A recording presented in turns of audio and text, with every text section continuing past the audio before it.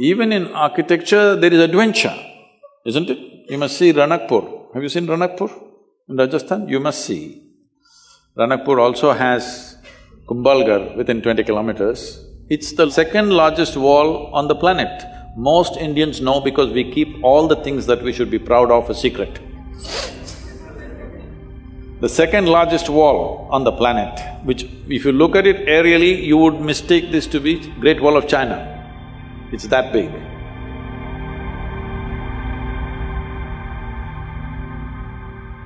But most Indians don't even know there is a wall like this, it's in Kumbhalgarh. Close to that is Ranakpur. This architect is a madman, but he's a very super sane madman because he knows what he's doing. See, if you build a building, this is a temple with 1,000 columns.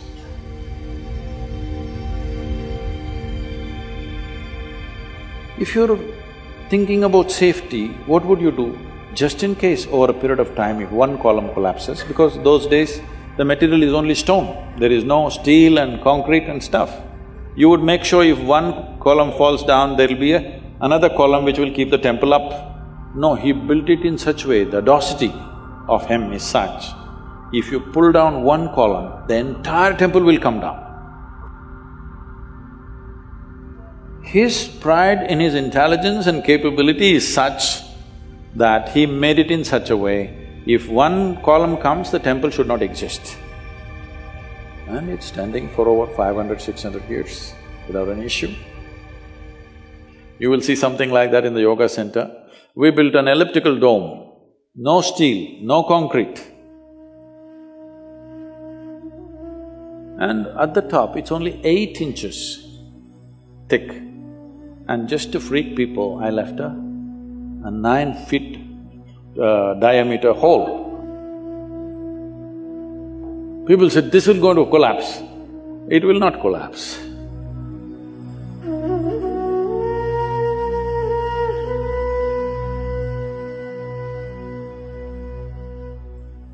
And if you go to the ancient temples, you must come to the south because North India, most of the temples, the ancient temples are all gone. The new ones that they have built is all put up in a hurry. But if you come to the south and see, one amazing thing you will see is their sense of geometry. Unbelievable. How they arrived at this sense of geometry, 1,000 years ago, 2,000 years ago, absolute geometric sense in their mind. You've seen Belur Halebeedu? Have you? Karnataka temples? Oh, it's a must-see. It's just a must-see for any human being, especially those of you who are in architecture, art, whatever you are into. Some aesthetics you are into means this is something you must see.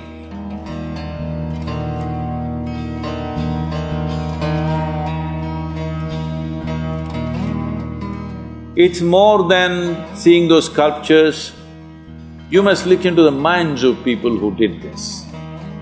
If you want to look into their minds, you must withdraw yourself into that time zone. It's over 1,000 years ago, when there were no cranes, when there were no machines, when there were no trucks, when there were no any kind of mechanical things, all by hand.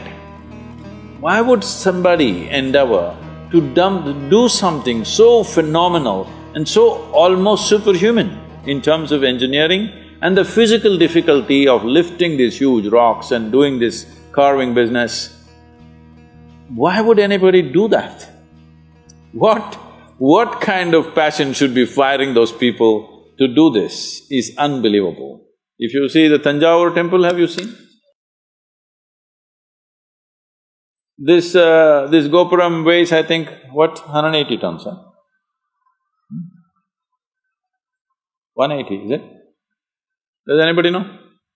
I think somewhere in that range, over 120 tons for sure. And it is at a height of 160 feet. They put a ramp of 10 miles, a mud ramp, and they brought this single piece of stone, 160 feet high above, and made a gopuram out of it, exquisitely carved.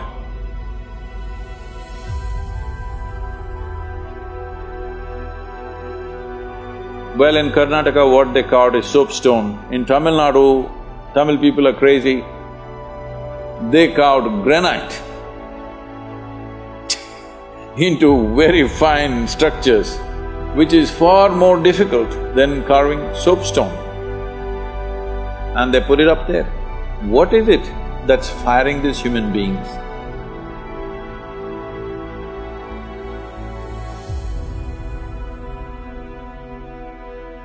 Before you take up any project, you must visit this and see what kind of human beings are these, you know. Just for aesthetics, understand? Not for livelihood. It's not a factory shed we're building, just for aesthetics. They were willing to invest their lives absolutely, everything they got. I think we need that culture back if we want to create a beautiful India, very important.